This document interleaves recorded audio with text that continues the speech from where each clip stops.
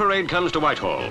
At the Air Ministry, the Duchess of Gloucester, Air Chief Commandant of the RAF, presides over a committee of 6 with a heady problem on its agenda, selecting a new walking out hat for the 15,000 girls in blue.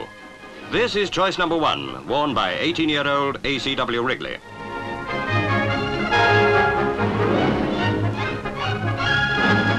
With 32 entries to pick from, the male majority on the hat committee makes this its second choice. The acting unpaid mannequin is 19-year-old A.C.W. Bailey. No final decision is reached. 3 models are selected for testing under service conditions, and from these, one will be chosen and submitted for the King's approval.